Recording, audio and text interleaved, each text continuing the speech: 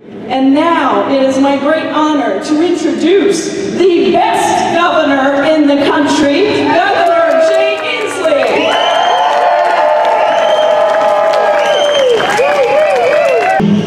Tiffany Smiley has said she's not really sure about the last election. Let me just tell you this.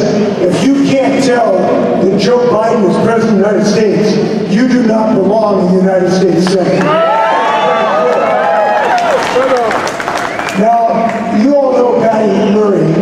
I've been working with her and admiring her since 1988, when we both went to the state legislature. And since then, I've lost a few elections. Patty Murray has never lost an election. She is not going to start now. I can guarantee you that. And there's a reason for this. Look, I've seen a lot of great leaders, presidents come and go.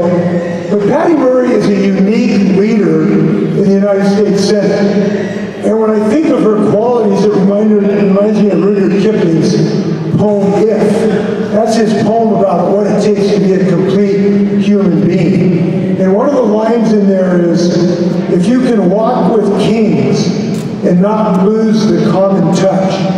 That's Patty Murray, who has walked with kings and never lost the common touch of her heart, being that girl from Bothell. She has never lost her heart for the people of the state of Washington, and there is nobody in the United States Senate who has stuck up for moms and kids and working people more than Patty Murray. That's why I love her.